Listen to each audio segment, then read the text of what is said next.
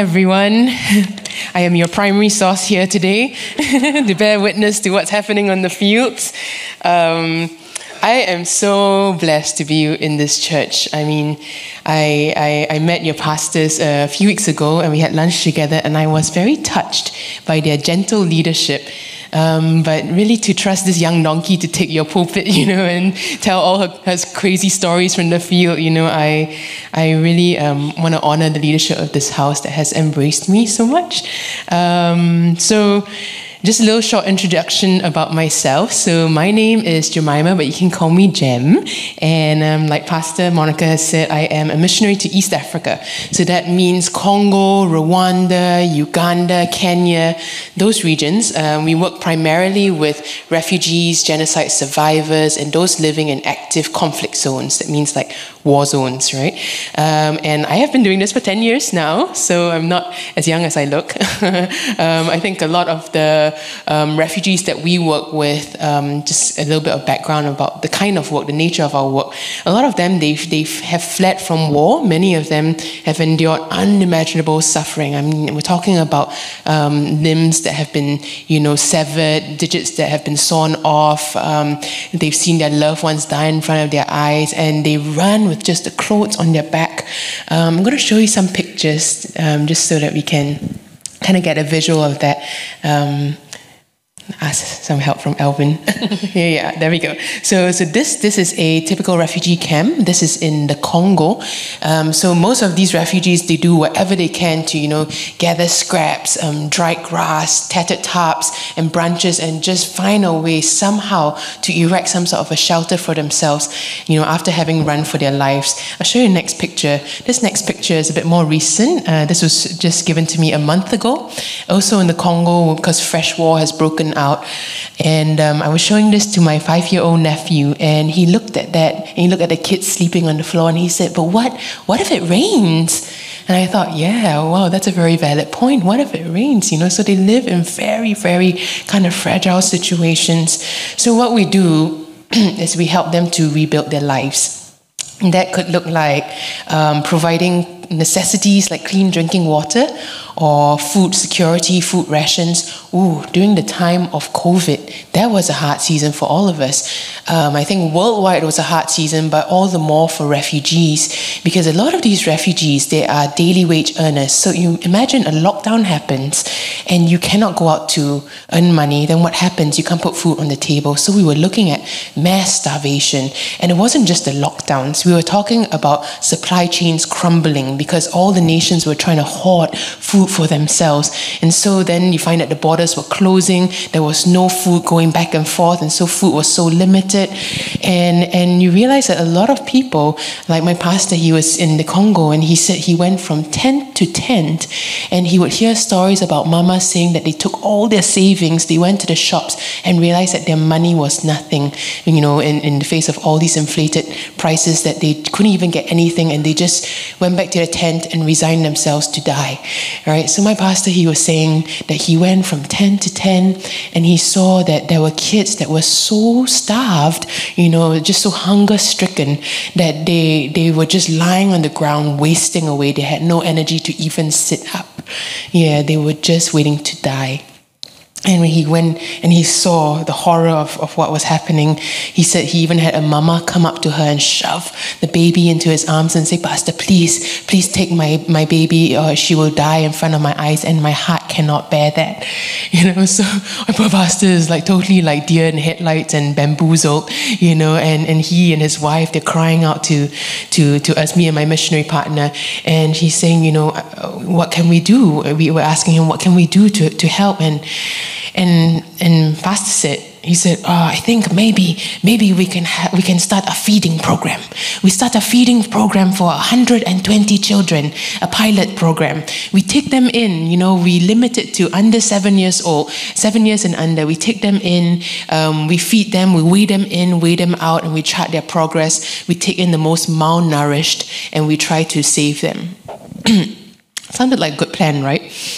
The first day we started, 400 children showed up at our doorstep because somehow word had got around that if you show up at the missionaries' compound, you will get food. So they all came, they were all looking, please let us in. The pastor and his wife, they said, come in. And so that began our feeding program during the height of COVID.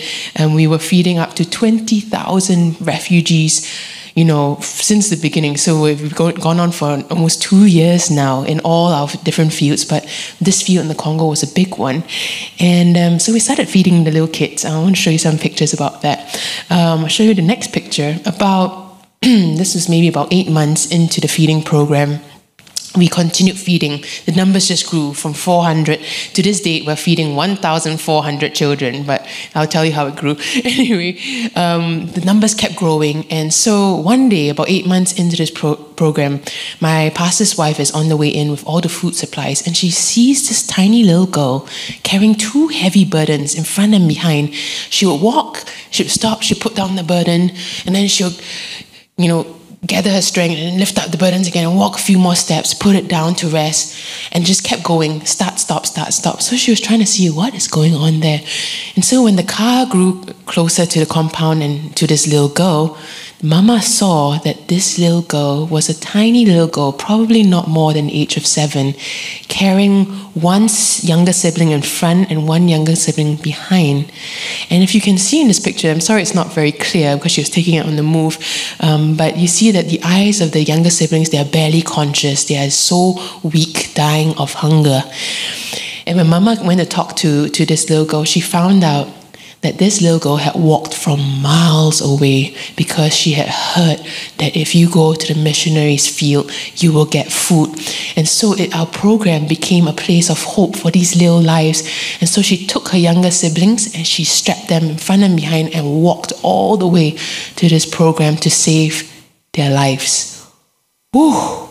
When I saw the courage of this little one, I thought, wow, if she can do it, so can we.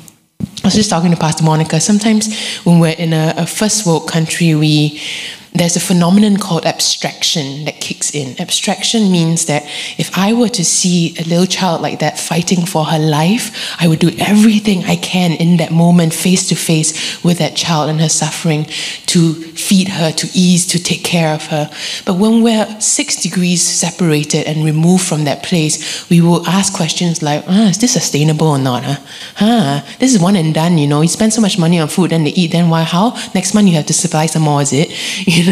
And I get asked these questions all the time, but it's very different when you're face to face in that space.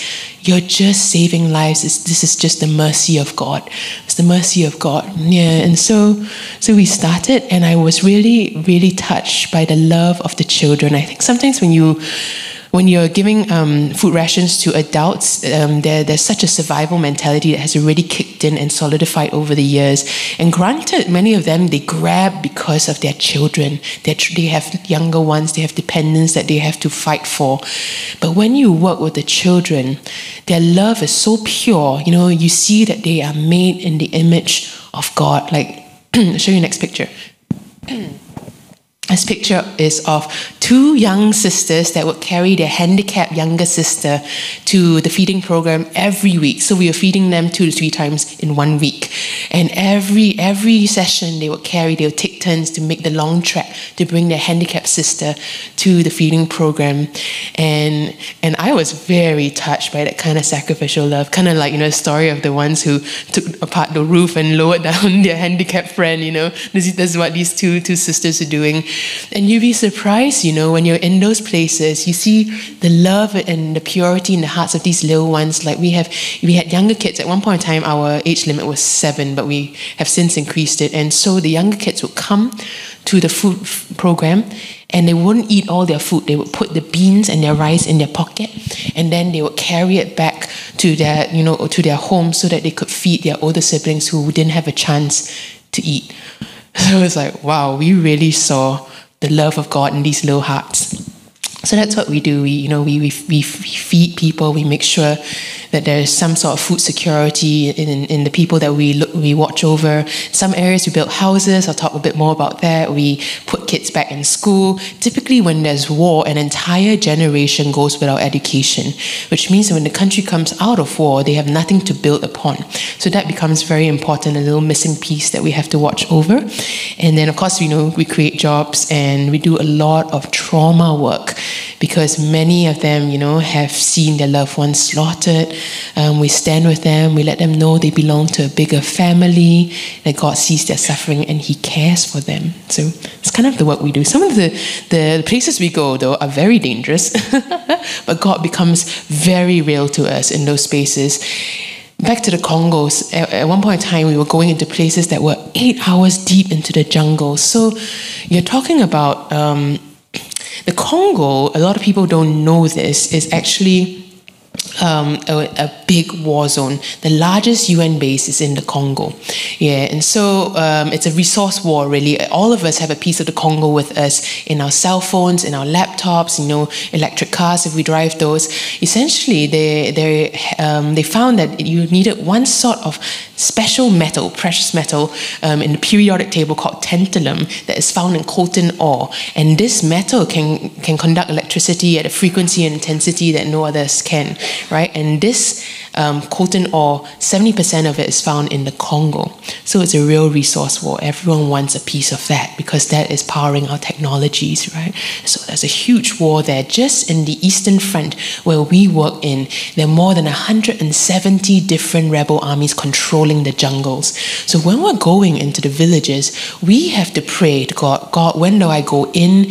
When do I come out? Because depending on which rebel army controls which vicinity of the jungle, you will have checkpoints. And at that checkpoint, you're going in, right? You're going in your jeep, and those checkpoints, they can stop you. They can look at you, they can look at your jeep, and they can think that your jeep is far more valuable than your life. Kill you in the middle of the jungle. There's no reception, nothing. No one will know where you've gone or what you've disappeared into. Take your jeep and run away, right? So we really pray for favor with the people there.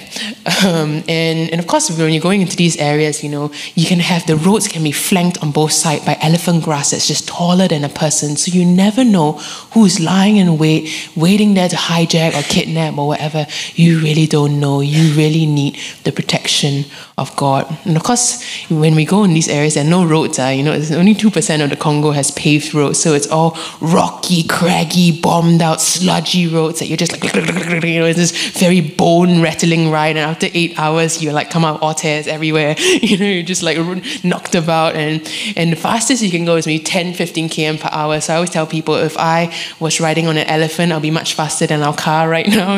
So these are kind of like some of the journeys inland into these villages. But I shall not digress. But one time we were in the village that was 8 hours deep into the jungle, and we were ministering to a mama. Now, in those spaces, a lot of times the women, in order to put food on the table for their children, they end up prostituting themselves. But to the villagers, that's the most horrible thing, because you're literally sleeping with the enemy. But to them, they're like, how, if I have nothing to give, I have, so I give of myself to save my children's life. And so what we do when we're in these spaces, yes, we help the community, but at the same time, we also do a lot of reconciliation work, right? And so we were praying for this mama, and we're ministering to her. And when you're in those spaces, just by virtue of your skin color, you are a celebrity, right? Now, because they want to know, they have never seen the white people. And I'm considered white. Me with my Hainanese steamed chicken skin is very white. And so they want to know, what are these white people doing? So they always gather around to see. So at any given time, wherever you go, whoever is free will follow you. So you can have 40 to 50 people just surrounding you. So I'll show you the next picture. Thank you, Alvin. So it's kind of like this. Whenever you're ministering, people will just surround you. Anyway, one day we were ministering, and lots of people were surrounding, and suddenly we hear in the midst of this a very loud, angry yelling in Swahili, and we saw this rebel soldier charging down towards us, yelling, I'm going to take one of these missionaries and rape them tonight, and no one can stop me. At that time, it was the first year I was in the Congo. My Swahili really wasn't very good. I only knew Hakuna Matata.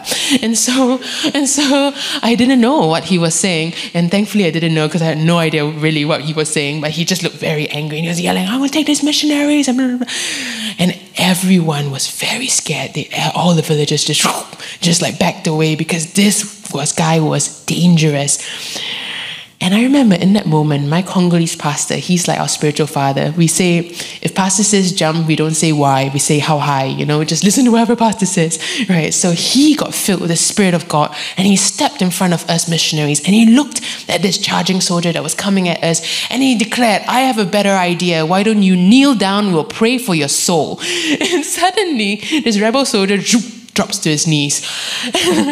And now nobody is touching him. Sometimes people ask us, have you seen angels? Yes, we have seen angels. Do we always see them? No. But do we know that they're there? Oh yeah. Because nobody was touching this guy. Everyone was backed away, but this guy was suddenly dropped to his knees and it was like he was pinned to the ground. He was writhing and wriggling, but he was stuck to the ground.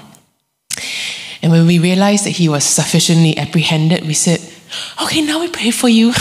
So we went up to him, we prayed for him, and after we finished our prayer, it was like something demonic had left his eyes. Something left his eyes. He just looked around like he was dazed, like he didn't know where he was or what he was doing. And he looked at my pastor and the most bizarre thing happened. He reached into his pocket and he pulled out a crumpled Congolese money note and he said, "Pastor, take this as my offering." And we're like, wow, sometimes you absolutely cannot manufacture these kind of miracles. You don't even know. First he wants to rape us, now he wants to give us an offering, it's just like, oh. And my pastor took his offering and he said, we gave it to the mama that we're ministering to, and then my pastor said, "Good. Now you go to church on Sunday." And this guy was like a mouse. It's like he practically squeaked, "Okay." Everyone was watching on in just jaw drop amazement. And the most amazing thing happened. This soldier, he stumbled to his feet and he looked around at all the villagers and it was like the Spirit of God took over his mouth. And he said to them, "Listen to these people, for they are the true servants of God." I tell you, there and then, people rushed forward. They're like, "Pray for me, pray for my son, pray for my goat." They were like, "Pray for us." And in that moment, I realized that we could have preached, until the cows come home, that God loves you, He's able, He's powerful, He can protect you, but it will mean nothing to them that have gone through this kind of suffering and horror and trauma. But when God speaks for Himself and He shows up in power and he shows that He can take care of His own, you don't even have to say anything. Everybody was like, "What must we do to be saved?" And that's why I say, we're not humanitarian workers. We're not just there to do good. We are missionaries. We're there to bring the presence and the power of God to transform lives. So key. I remember the first time I came out of the Congo and a war zone, and I was in a first world setting. I heard the most magical sound that I had ever heard in 6 months. And it was the sound of the flushing toilet. I was talking to Pastor Peter and describing our pit latrines. In Africa, if you want to buy a toilet, they say, how deep? 5 meters, 10 meters, and they dig the hole and then it lasts you for 10 years. And then Pastor Peter said, "Oh yeah, that was our toilets last time in Singapore." But to me, it was like, wow. But sound of flushing toilet, a hot shower, running water. I remember when we were first time I was in training, I had a friend who didn't shower for 6 weeks because we were living in the middle of drought. So she didn't shower. She showered once in 6 weeks. I couldn't take it. I Singaporean. I showered once a week. That was like the max I could do. I was like, "Sorry, after you shower, you apologize to everyone. Sorry for taking the water because you were so miserable." and I remember I came out of the toilet and I was in this first world place. I got into my bed, my spring mattress, and I pulled my fluffy duvet over me and I just cried. I just wept and wept and wept because I couldn't reconcile it in my heart How is it that I could leave anytime I wanted when the people I loved and served were stuck in this horror of war?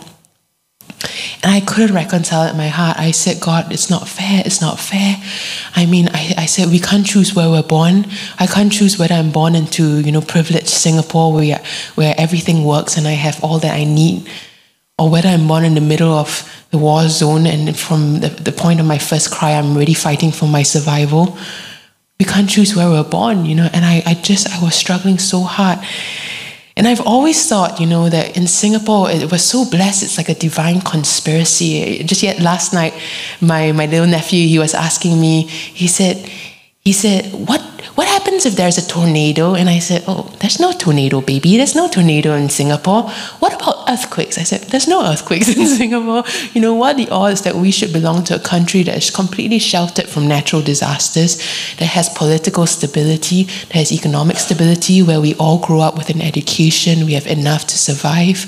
We are so blessed. And as cliche as it sounds, I really think that God has a destiny on our nations, blessed to bless others. And we need to have the heart of the Father, because we often call God our Father, but we don't see our brothers and sisters in the world suffering as our own and as belonging to us. Yeah, and I think God is really wanting to enlarge our hearts, just like He did in my heart in that moment. Because when I was crying on that bed, He spoke to me and He said, Jem, you are your brother's keeper. And then He said, and to whom much is given, much is required. And it was like, in that moment, I signed on the dotted line with God. And I said, God, if this is the people that you're calling me to, then I will gladly give my life to them and to you and all your purposes that you have in store for them. I remember telling my mom after this that I was really called to work and live in the Congo, and then after that, God moved me on to all these other spaces in East Africa. But when I told her that, God is calling me to work and live in this war zone, we're having lunch together, me and my mom, and I remember a little tear trickled down her face. But she said something that changed my life and that I've held fast to ever since. She said to me, Jem, as far as your father and I are concerned, it is our pleasure to give God our best, even if it's one of our children. She said, but here's the truth.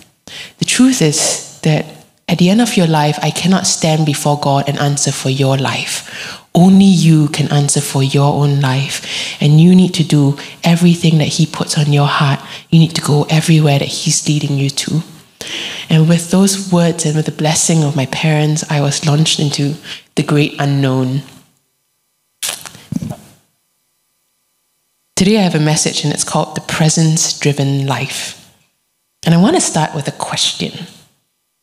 If you were lost in a jungle, which would you prefer? A map or a guide? Okay, think about it, okay? Think about it. Let's take a little bit of an overview. If you were lost in a jungle, which would you prefer? A map or a guide?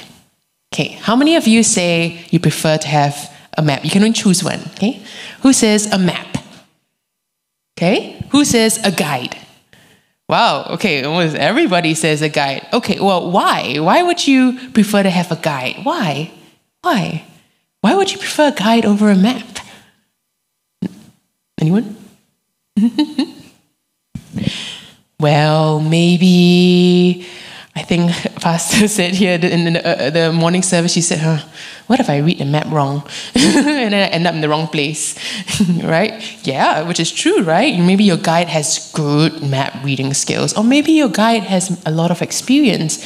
Maybe your guide has seen many across the finish line. He's brought many to the other side. He knows the lay of the land. He knows which pitfalls, where the quicksand pits are, how to navigate the pitfalls and the dangers of the area. He is well acquainted with the road ahead. Your guide has experience.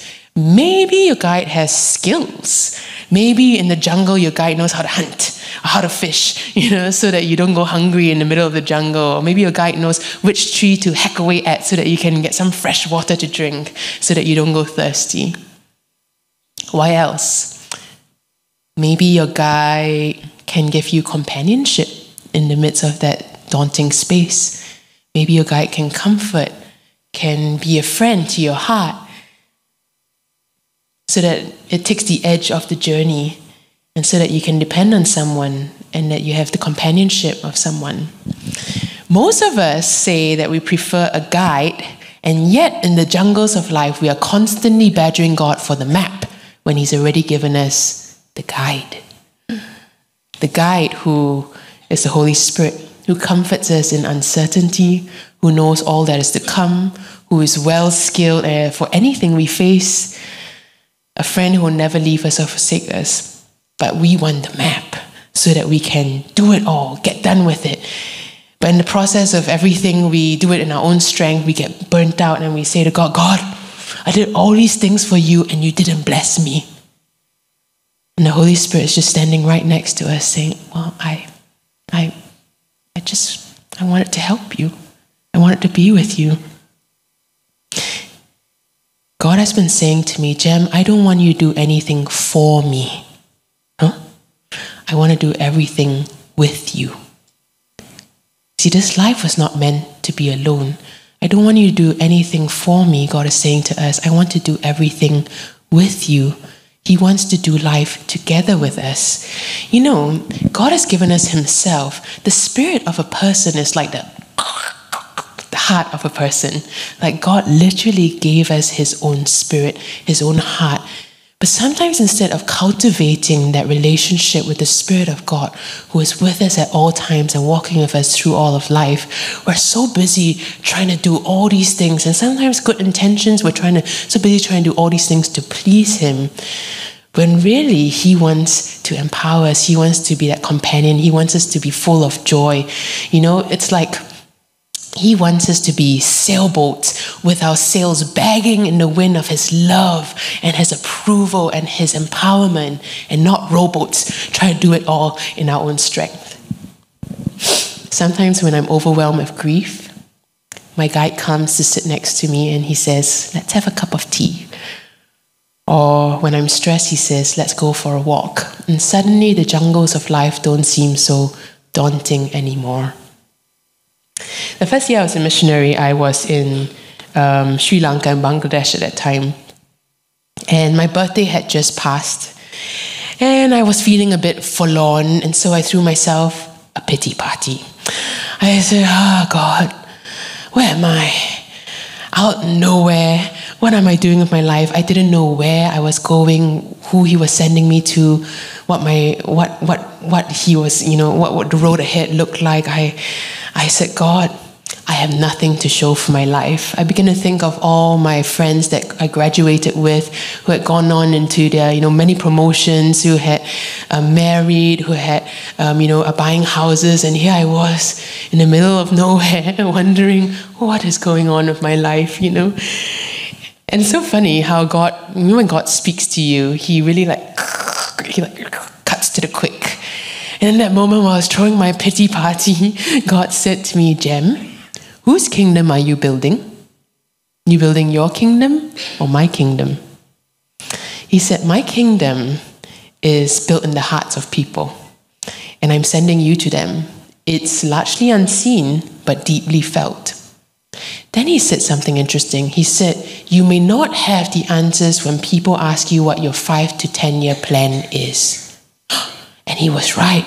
Because in that first year of being a missionary, I had no answers. People were wondering, hey, what's she doing? What's she doing? And even people who love me would be like, I don't know whether this is just a passing phase. Let her go out into the world, explore a bit. Or people thought maybe, I had some sort of superhero complex.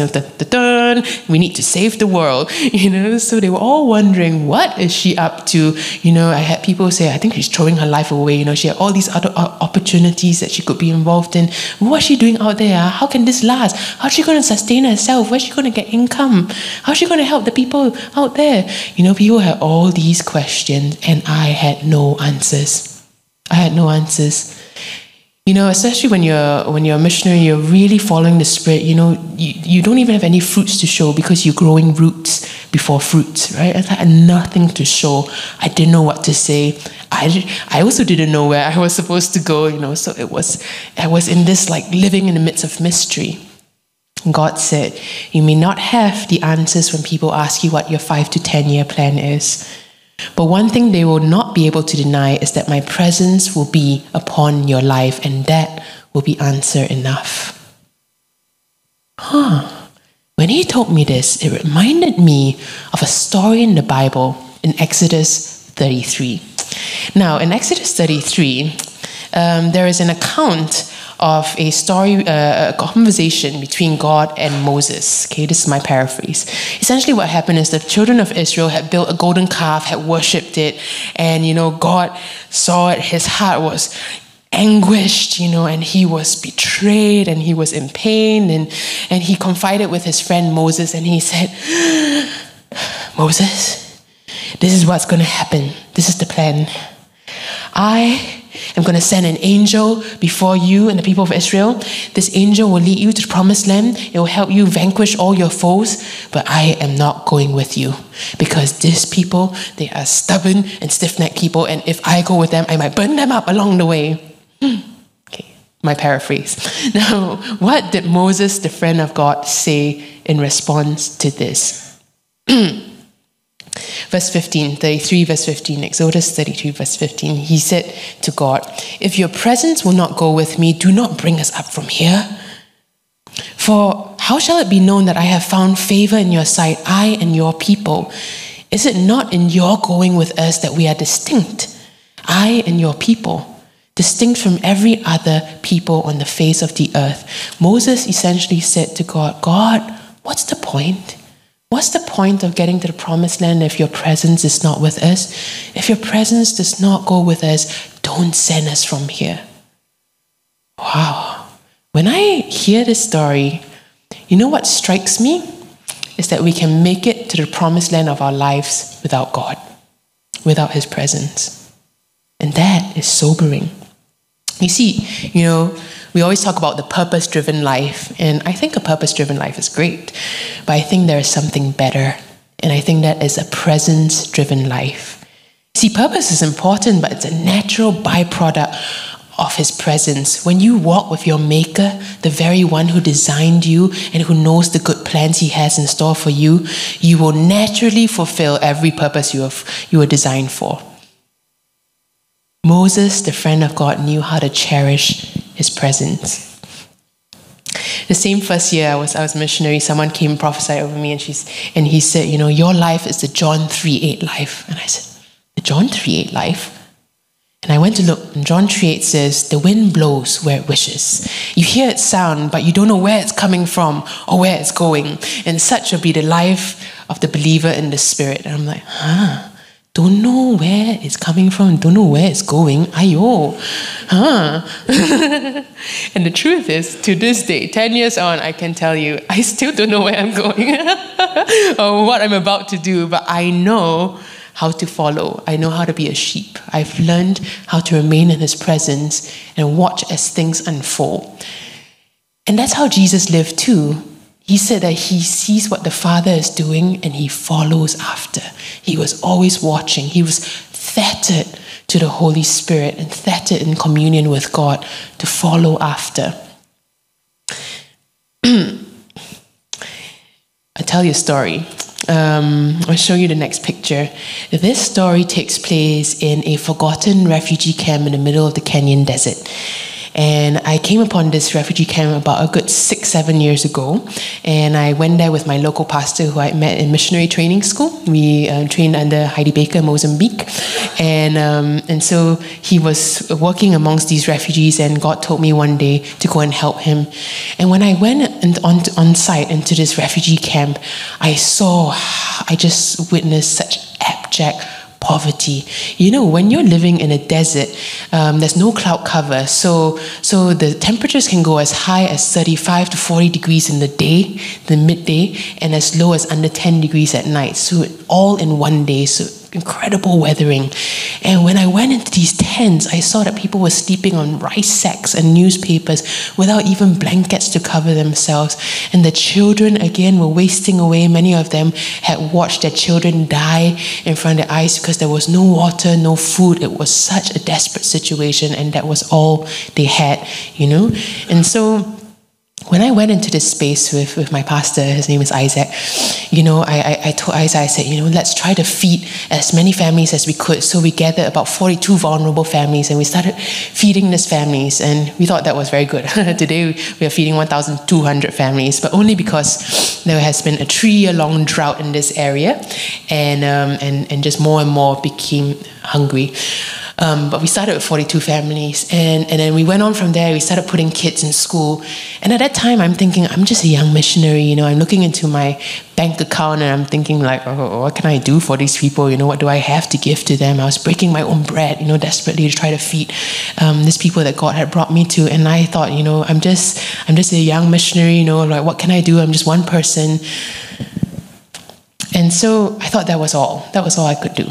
Until one day, what happened was the government began to try to settle these families. And so what they did was they gave them these tin roofs, metal roofs, and these simple wooden poles. And so what the families did was they tried to take their tattered tarps from these tents, and they would just try to, wrap it around these poles to make walls. So I'll show you the next picture. This picture I'm about to show you is considered a very good house because they had enough materials to try to wrap around the entire structure that they were given. Most of our families were only able to wrap around 1/4 of this shelter that they were given. And so I was, invited to go into the shelter, a very tattered shelter like this of one family. So my pastor and I, Isaac, we went into this tattered shelter and we saw that it was completely bare inside, bare mud floors. They only had one, very roughly fashioned bench that they had me and my pastor sit as a place of honor, while everyone else just kind of sat on the dirt floor. And in that space, it was actually a pastor and his 6 children. Pastor, his wife, and his 6 children that were refugees. And this pastor father, he began to share his story. And he said, back in the day, I had my own farm. I even had a tractor to my name. But when war broke out, everything was burnt. I lost everything. I grabbed all my children and we ran for our lives. At that time, I had 8 children. But just in the process, he described the process of running from place to place in the jungles, and he lost 2 children in front of his eyes. One died from malnutrition and the other died from a sickness, and they just couldn't access any help, and he just had to bury his 2 children and move on. And while this pastor is telling his story, he kept wiping something off his lips, and when I looked at his thumb, I saw it was full of blood. We later found out that it wasn't scurvy. It was just that this father was so stressed that the finer capillaries on his lips were bursting. There was just blood. He was so afraid that he would continue to watch his children die in front of his eyes. And so he was just consumed with this terror.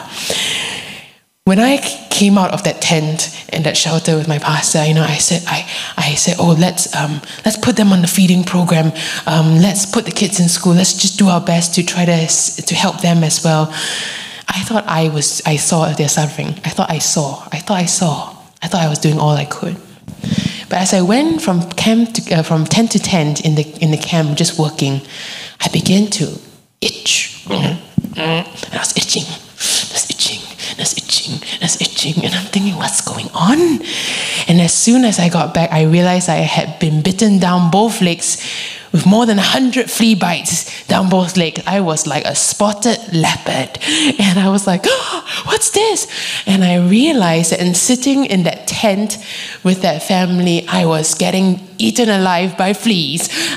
It was so excruciating. When the locals saw it, they said, oh, Jem, don't count it or they'll multiply. And I said, what kind of fable is this? I'll count it. So I counted more than 100 down both legs. I was like, it was terrible. No amount of salve could get rid of the itchiness. It was so bad. I tried to Google, what to do with flea bites, and Google said that flea bites can drive you to insanity. I'm like, it was terrible. If you ever gotten bitten by fleas, it's much more itchy than a mosquito bite. And I had more than 100 bites. I was, in such excruciation. I could not sleep every night. I'd just be itching like a little monkey. On the 5th night, I was in bed. I pulled my blanket over myself, and when you're in that liminal space, you suddenly feel every sensation, and I was like, itching again, and I was like, I hadn't slept for 5 nights straight. I threw off my blanket, and I complained to God, and I said, Jesus, I thought you said you were interceding for me. You forgot about the fleas. And in that moment, I could hear almost like Jesus chuckling. And then he said one word. He said, Jem, identification. And suddenly it hit me. You know how God can speak into your heart and suddenly you understand the revelation that he's giving to you in that moment? It hit me that I did not have my entire house burned to the ground. I did not run for my life. I did not see loved ones die in front of my eyes. I have not gone through crazy hunger and starvation and I'm fighting for my survival. I'm not sleeping out there in the cold. All I was experiencing was a very tiny fraction of what they were going through. I was getting bitten by fleas and I could leave that place and they could not. That was all they had for a house. And my eyes were opened. I think this is what Jesus did when he left the glories of heaven to come and live with us on this dusty dirt ball. He came to walk in the dust of the earth. He came to experience every suffering known to men. And we have to ask why? Why did he do that, Why did he subject himself to that? I believe it's because he didn't just want to be with us physically. He wanted to be with us on a heart level, to be able to relate to us in our pain and our suffering, to be that great high priest for us. He identified with us. So I went back into this tattered shelter and with my pastor and I said to the family, I said, what do you want? What do you need? How can we help you? Husband and wife looked at each other like where do we begin, And so I asked the little children, and the oldest daughter, she was about 14 years old, she said, we need blankets because we're so cold at night. Her little brother, who was 10 years old, said, can we have walls? We need walls because the wind blows through our tattered tarps and we're so cold at night. And then in that moment, I felt God say, build them a house. That was the first house we built in this refugee camp. And I'll show you the next picture. This is the family. Of course, we also gave them clothes because they really had no clothes and they were so cold, clothes and jackets. And this is like them standing in front of their house for a little photo shoot, with their Sunday best. And you can see the neighbors peering into the windows of the house we just built. We built them a very simple house, made of good quality material. We partitioned it so that they had a little living room and 2 bedrooms to the side. And we had a gutter system that is able to collect the rainfall from the roof into a big tank that can last them 3 months for essential use, So we built a first prototype of our house. At that time, I thought, okay, stop for the one, that was my assignment, build one house, that's all I had in my account, let's just build the house. But my guide, he was moving on, he had greater plans, he was leading us even deeper. The Holy Spirit began to impress on my heart to, share this story with friends, family. And so I shared it with loved ones and families would say, well, I can build one house as well. Another family said, well, I can build 5 houses.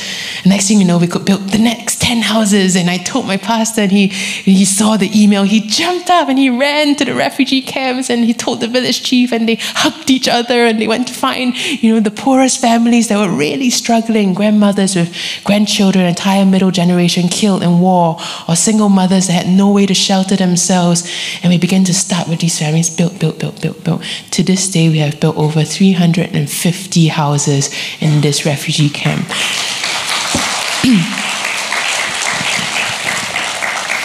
And that is just the miracle of God, how the kingdom comes as a seed, but eventually becomes a big tree that shelters many, many lives.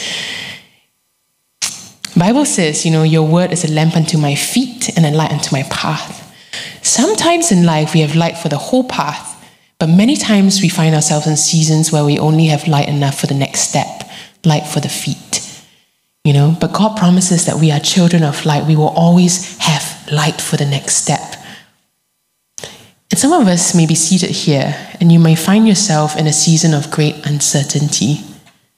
But I want to encourage your heart to say that when it's this step-by-step process with God, what builds is our dependence on Him. We grow closer in that place of dependency. You see, in the world, maturity is independence. But in the upside-down kingdom, maturity is marked by dependence. dependency on God, oneness with God, walking one with God.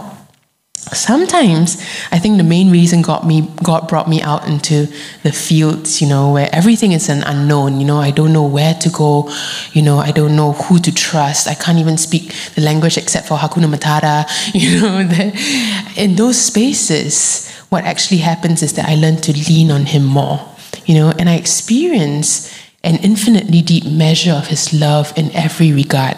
There's very little that I can drag along with me, my 23 kg luggage, across the border into these spaces, right? And that's where I have to draw from God my comfort, my affirmation, He gives me His attention, His approval, His affection. And these become my life source, where all the world's distractions were stripped away. God became my exceedingly great reward. One of my favorite verses in the Bible is in the Song of Solomon, chapter 8, verse 5. And it says, "Who is this coming out of the wilderness, leaning on her beloved?" It became a very blessed journey that I went on with God. I don't want you to do anything for me. I want to do everything with you. God wants to walk with us profoundly in this life. Sometimes it takes us slowing down, surrendering control, and asking Him to open our eyes to His masterful orchestration all around us. The Bible says that God delights in ordering our steps, right? Sometimes in Singapore, we're so self-sufficient that we're autopilot all the way, with our lives, with our days, that we forget that we have a guide that longs to lead us and guide us into special spaces, that longs to make fruitful our lives. And when we practice following Him, He leads us to some of the most unexpected hearts. I'm going to end with one story. This was before I became a missionary. I was really at that time practicing, we are the temples of the Holy Spirit, so I want to host the Spirit of God well in my heart. I want the Spirit of God to dwell with me. I want to be able to attune, to what He's saying. I want to be able to really train my senses to know what the Holy Spirit is doing around me so that I can follow after, right? So this was my little training program with God. And so I was in this kind of space, and one morning I was going out for a run. It was like early morning, 6, 7 a.m. in the morning, and I was tying my shoelaces when I heard the Holy Spirit say to me, "I want you to go and talk to your security guard." And so I said, "Oh, okay." And so usually I go out the back door, but this time around I went out the front door. And so I went up to my security guard, and there's like a little guardhouse, and there's a little cubby hole, that I usually talk to her from. And I generally have a very good relationship with her, whenever I come back, I will just check in, talk to her, make small talk, and ask her how she's doing. Sometimes I'll buy her a bun now and then. So we were on fairly good terms. But I knew that the security guard was very much of another faith, and in fact, a very devotee of another faith. And so we respect that difference, and I just showed her love and just befriended her. Anyway, that morning I went up to her and I said, "Hi, Auntie." And she said, "Hey, girl, going running ah?" I said, Yeah, going running ah. "Oh, wow, you're very good exercising early in the morning." "Haha, no lah, Auntie, how are you?"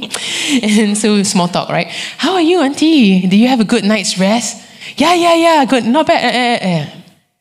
No, I didn't sleep well last night." "Huh? What happened?" I asked her. And she was like, sometimes you have this funny dreams lah. Then you find it very hard to sleep after that." And I said, "Oh, dreams."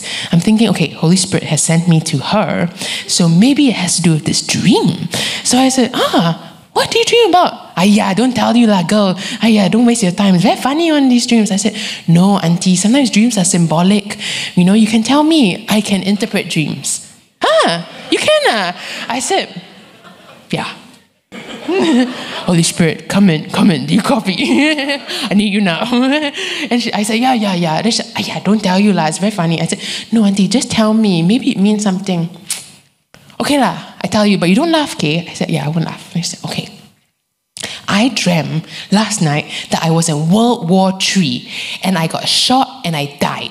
And I was like, oh dear God, how do I interpret this dream? I said, And she said, "Yeah, but," she said, "I think I saw Jesus." "Oh, and two angels.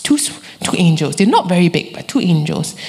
And they came, and it's like they carried me, but it's not my body. Like my body was still on the ground, but it's like they carried like my spirit or my soul or something. I said, and she's like, and we went higher, higher, and I could see the earth getting smaller and smaller. And then I went into this place. Maybe it's heaven. I don't know what it was, But then I saw a baby's cot. And the angels were going to put me in the cot. And I said, no, I'm too fat. I'm too big. I cannot fit in the cot. But boom, I'm there in the cot. And it was perfect fit for me. What is the meaning of my dream? I was like, And in that moment, I could have gone like, yes, this dream, the baby's cot, is symbolic of, but I was like, no. Holy Spirit, what do you want to say to this heart over here? And so I just went out on a limb. I didn't even know what I was saying, but I was just, word of knowledge. I went into it and I said, Auntie, I'm just getting the sense that God gave you this dream because He knows that you did not have a good childhood. I said, in fact, I'm getting the sense that your childhood was very violent and that there was no love and you never understood what it felt like to be loved as a child. This auntie looks at me, stricken, and she went, bah, and she just began to cry and weep. And I'm just like, okay, I know I'm on the right track here now. And so I just went deeper with Holy Spirit. I said, in fact, I kind of sense that, you have gone through so much misery in life that you even tried to kill yourself 3 times, because sometimes in those moments you can be quite bold and specific. And I'm just really telling what the Holy Spirit is telling me in that moment.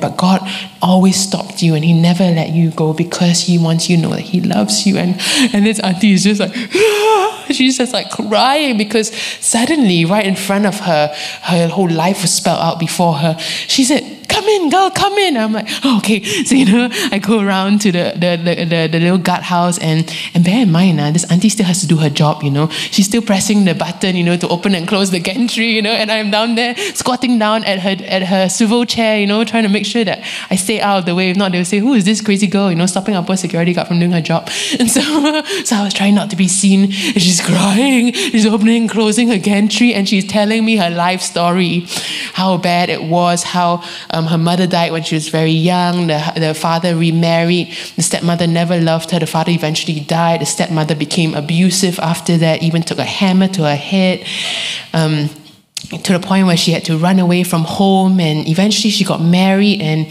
then found out that the husband was also abusive and her life was just no love. And she had tried to take her life. She never understood what it felt like to be loved. She's telling me all of this, and I hear the Holy Spirit say, I want you to ask her if she will allow me into her heart. And I'm like, oh, but this auntie is a real devotee of something else, But I just asked, and the auntie said, yes. I was like, really? Okay. And so opening, close the gantry, crying, she's repeating after me, saying the sinner's prayer. This auntie comes to God, into the kingdom. At the end of it, I'm like so relieved, I sit down on the floor and then she leans back in her chair and she begins to muse. And then she tells me this. She said, Jem, I'll tell you something, you will not believe it. 2 weeks ago, a very famous astrologer came and I queued up for hours just to have my fortunes read. When I was finally face to face with him, he looked at me and he said, I don't know how to tell you this because we're from a different faith, but you will find joy with the Christian gods. And because of that, when I came and asked her, would you like to invite Christ into your heart? She said, yes. The Holy Spirit, the very Spirit of love, is moving throughout the earth, reconciling man to God. He knows where the lost sheep are. He hears the cries of the broken, the hungry, the destitute.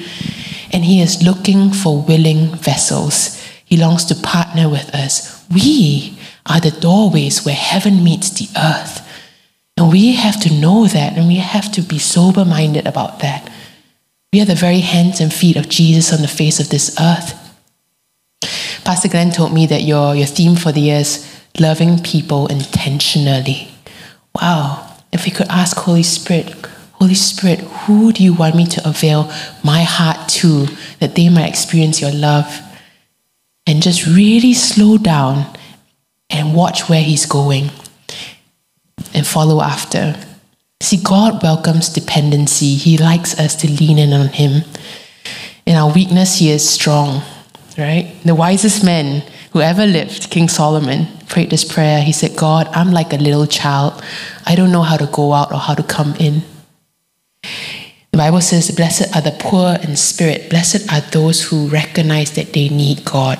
Why? Because to them belong the kingdom of heaven. Who else does the Bible say the kingdom of heaven belongs to? Who else? Very good. The children. The children who are dependent on their father to provide, to lead, to guide, to instruct. God welcomes us to be dependent on him, to walk with our guide in life. We don't need to know everything or to feel qualified to make a difference. We just have to be children dependent on our loving Father. And if we walk with our Maker, the very one who designed us, we will never miss our purpose. So I sense today that there is a commissioning in the Spirit to step out in faith with what God has put on our hearts and trust him each step of the way. I want to demystify missions as, a calling for the daring, the courageous, the brave, or the skilled. I think God is just looking for hearts willing to walk with him. I remember when I first became a missionary, Heidi Baker, I don't know if you've heard of Heidi Baker, she's a missionary as well. She prophesied over me and it was at an altar call, and she knelt down beside me and she said, you are asking God, what can you do with my little life? And she laughed. I was there too. She said, God can do a lot with a willing heart. And we never know how many lives lie at the other end of our simple yes to God. We just never know. And so I think God is just looking for willing hearts to love beyond ourselves, to see and identify with the suffering, and as a community, bend to serve. So I'm going to end my sermon here. God is here and his invitation stands. Will you come away with me?